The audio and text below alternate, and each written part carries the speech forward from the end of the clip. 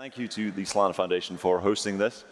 The main thrust of this presentation is really my frustration with you.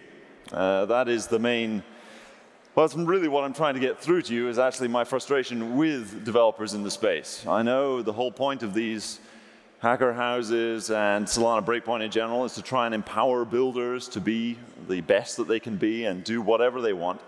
My job, however, is in, well, maybe telling you off a little bit every now and then. I don't want to hold anyone back. However, there does need to be an adult in the room sooner or later who tells you when you're screwing up every now and again. And I've decided that that's my job. Because I'm not a gigabrain like the developers in the space. I'm sure most of you are much smarter than me. But what I am very good at is recognizing my own limitations. And this is something that developers, I found, struggle with very much.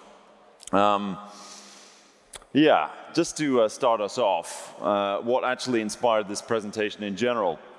I spoke to a VC, would have been a few months ago. It was at another very nice bougie conference in Paris this time.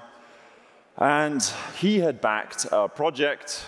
It was a relatively small group of guys, but he'd written them a check. They were running a DeFi protocol. And anyway, they got breached. The protocol got hacked. And the very young founder of this protocol, who'd taken the VC's money, they'd started it, they were running TVL, et cetera, et cetera, et cetera.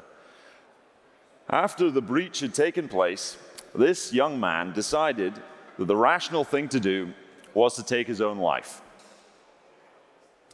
Now, it's very easy to be deceived by the very bright colors that we have here, the clubby music, the free booze. It's all very nice. We have all these parties that I'm sure plenty of us have gone to, and it's a very nice atmosphere here. But what I really want to drive home to you today is that this is a very serious industry with very serious consequences, and you need to take it seriously. Thankfully, for this young man in general, who had a girlfriend, family, and the VC indeed, who cared about him very much, he was not successful in his suicide attempt, and he just created a massive hospital bill. That was it. But it was when I heard about this, it really did drive home to me just how some developers, you think you're a gigabrain, you think you can do anything, you think that bad things won't happen to you because you're so smart, and bad things do happen, and as a result, you completely lose your frame of reference. So if there's anything that you're going to take away here, I'm not really here to shill a bag. I'm not really even here to shill our services. I'm mostly trying to tell you to keep yourself grounded in reality and not let yourself make mistakes when you could avoid them. Anyway, when are you going to get serious about security? This was originally actually just when are you going to get serious, but the foundation thought that it was maybe slightly too abrasive if I just told you when are you going to get serious. But this is the crux of what I'm trying to ask you. When are you going to get serious? Because despite the maturity of the space, despite the maturity of the Web3 ecosystem, people still keep making the same mistakes. And you can see this all over the place from a Web3 perspective when it comes to smart contract breaches, but also when it comes to really regular things as well, which users might do, where things don't really seem to have progressed. Probably the most extreme example I have of this is meeting two people who lost a fortune on Mt. Gox 10 years ago, and then lost a fortune again on FTX. So these people are very smart in both occasions in that they saw the promise of the technology, and yet did not learn their lesson whatsoever after losing out on being a billionaire once upon a time. And then, kept everything on an exchange, and then got absolutely wrecked as a result. People don't learn the same lessons. Where in other industries, you do see that people do learn lessons from their own mistakes. Here, we seem almost, a bit juvenile, a bit emotionally stunted, etc. Anyway, an honest examination of Web3 security standards, if such a thing exists. Right. Yeah, so I think this slide, it may actually be somewhat irrelevant. I am trying to appeal to your broader sense of care for the space which a lot of you don't have. I mean, let's be honest, most of you are pirates, mercenaries. You just want to make a lot of money, then take your Tinder date somewhere presentable and retire to the Bahamas or whatever. You don't really care about the broader ecosystem that much. However, in this kind of ecosystem, it is somewhat positive sum. So the more good projects there are, the better it is for everybody. And the more errors there are, the worse it is for everybody. Just to expand on what I'm saying here, the image on the right here is actually the front cover of a magazine called Judge in the late 1880s. So this is where electricity was just becoming a thing.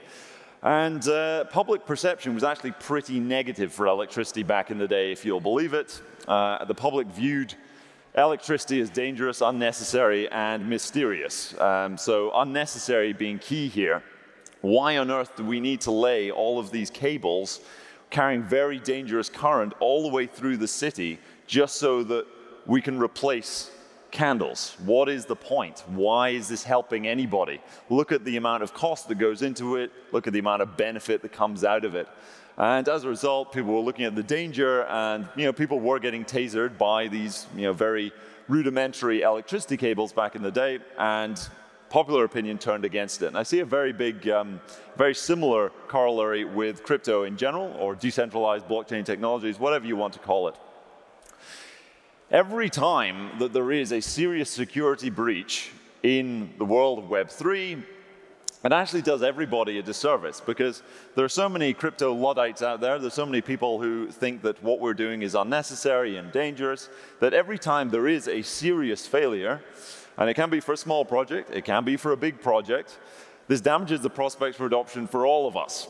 And if we do want Solana, for example, to be successful, we need to avoid this in aggregate.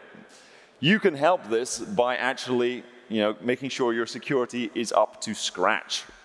And as a result, we will actually get less arguments from crypto Luddites who say, oh, look, just last week, look how many millions of dollars were lost in the Web3 industry. So here we are, it's a bear market, and more than $1 billion, as I think it's $1.3 billion, have been lost so far this year. The year's not even over yet, due to hacks of various varieties. And this is at a period where I think it's slightly above $3.4 billion in VC funding has gone into the space.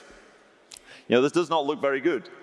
Why are we not learning from our mistakes? Why is this happening so much? Now, of course, during the bull market, more money was being lost due to hacks.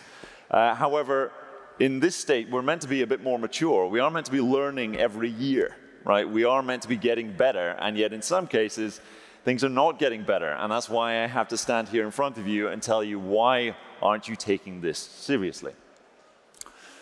Yeah, Web3 security, I think it's a bit like Disneyland with the castle facade, where, it looks like a castle, but I'm not sure it would do very well against an armed assault, which is, of course, what a castle is originally intended to do. So in a lot of ways, you'll see a lot of people being very verbose, and speaking with great detail on what their security standards are. You see for certain blockchains even have their own in-house security teams. You'll have certain Web3 projects, the very big ones, will have their own security personnel working on them. Interestingly, I was speaking to a project just last weekend where they had actually been breached very severely. And as a result, when they were relaunching, they had actually hired someone who was chief of security there, which was very pleasant to see, but you don't really see it all of the time. I did title this an honest examination of standards in Web3. That was rather optimistic for me. I mean, what even are the security standards here? I've been in this industry for about half a year now, from a previous job inside of Web3, and then before that in TradFi. I'd always found cybersecurity very interesting. So coming to it with a certain knowledge of Web2 cybersecurity and then bringing it to Web3, it was quite interesting, the kind of discoveries you make, where there aren't actually any standards yet. How many years has this industry existed? We still are struggling to develop standards and certainly struggling to implement them. So get an audit from a security firm once you've raised capital, maybe. And who are you even going to get this audit from? Well, probably whoever's cheapest, because then we can say, we've been audited, that'll help with our marketing. or indeed we are trying to get listed. As a result, we must get an audit from a specific auditing firm. We have no idea how good they are, but we need that so that we can get listed. People aren't really taking the actual thrust of the matter, the original idea, which is that your protocol should be secure, very seriously, which I think is a bit of a shame, and at the end of the day is very responsible on the part of your users. This will hopefully change, but we'll have to wait and see. Maybe Breakpoint next year, I'll be telling you how much of a good job you've done. Obviously, the entire structural alignment with auditing firms and exchanges in itself can be somewhat inefficient when it comes to why people are getting audits in the first place. So it is good to see structural demand for audits when exchanges demand that token listings are audited before they get on. However, of course, there is potential for misalignment. So these are the security standards as I can see them. Feel free to correct me if I'm wrong. Maybe there are other ones out there. I know there are other projects that are trying to create specific standards for Web3, but they've obviously not been very successful because here we are, and there aren't any agreed upon standards. Yeah, this image on the right here is actually by a political cartoonist, again from many centuries ago, William Gilray. And this was talking about how the Napoleonic Wars were a huge mistake for Great Britain because they cost so much money. And I felt like this was kind of resembles a lot of developers in the space when they're sort of wading into what it is that they are doing. So they're trying to create something which will empower lots of users. They are trying to change the game, shake things up. However, they don't really realize the actual cost of what they're doing. They don't really take into account how the project can get breached. Innovation always moves faster than security.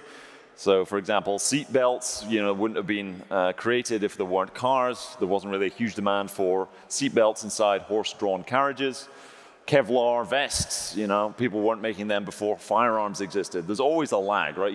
Someone always needs to create a tool. Someone then needs to adapt that tool to make it a weapon or some kind of destructive force. And it's only then that security catches up with it, as it were. So, of course, security comes later. Of course, there are breaches to begin with. However, in the cases that we've seen over the last year, security really isn't keeping up at all. There isn't. Security is not progressing in line with the technology.